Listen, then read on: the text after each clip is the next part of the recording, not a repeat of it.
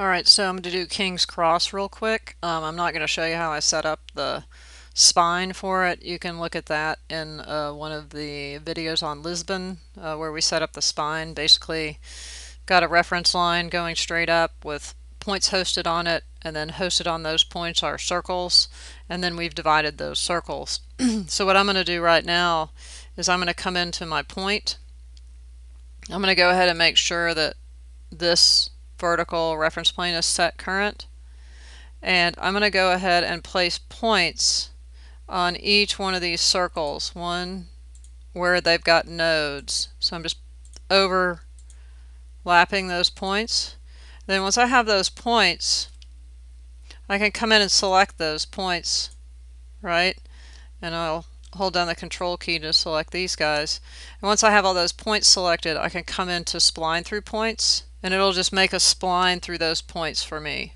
And let's double check and see if the points are going to react to the circles. Well, that's the divide. Let me tab select to get to the circle, and we'll change that to 270. Let's see.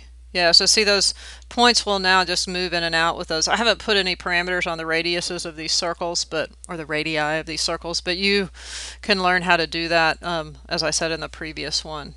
Okay, so now that we've got that, I'm going to go ahead and change it to a reference line because I prefer to work with reference lines when I can. So I'm going to select that. Then I'm going to hold down the control key and select that center axis, and I'm going to go to create form, right?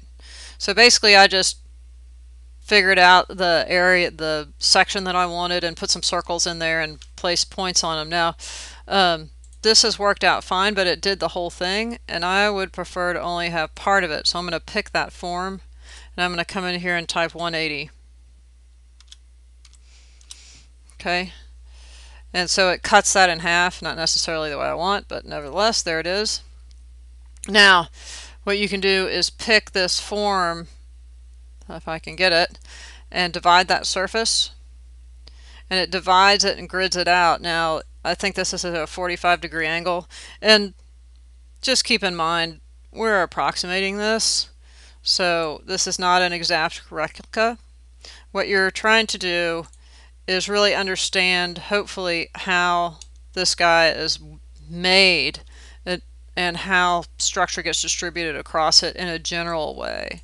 So I'm going to come in here and type 20, whoops, that's a bit much, not 42, although it did it for sure. I'm just going to type 24 and 24. Oh, still getting my 42 in there, 24. Alright, so now I've got this divided surface.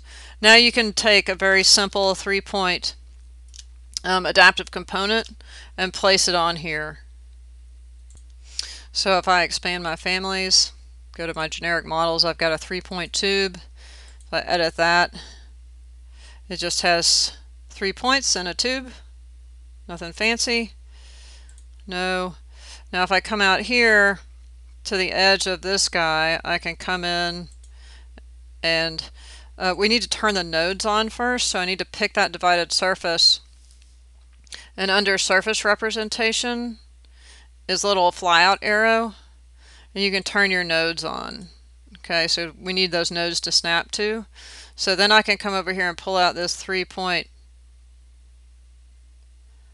and go 1, 2, whoop, 3, and then I don't want to place anymore, so I'm just going to go to modify.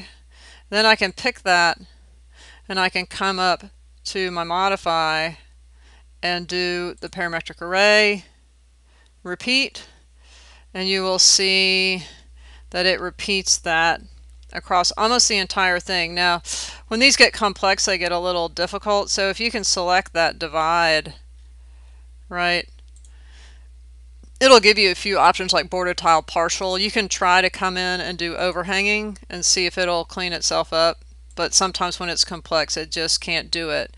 What you can do if you really want to is you can come in and finish kind of these ends off by snapping, you know, if you want to do that. I know it's a bit of a pain, but you know, sometimes the world's not easy. And then one thing you can also do, and I don't know if I mentioned this, is I can come and place a point right on that line. And then if I pick that point, set that as current, go ahead and see if I can zoom around a little bit so I can actually see it better. So if I pick that point, I can then draw, and for sake of speed, I'm going to draw a circle, reference circle, and I'm going to pick that point and just draw it out 3 feet. Now you should be able to pick this, and then hopefully we need to tab select past the divide and pick the circle, right? And then pick that. Then you can create form, and it'll sweep that all the way around. Unfortunately, it's doing it for the complete piece, which is a little sad, but we can do a subtract if we want to, but that's a little bit of a pain. You could split the circle in half and it would do that as well. It might be possible to turn the surface back on and actually get the edge of the surface. So you could try that. But so that's sort of the method for getting King's Crossing.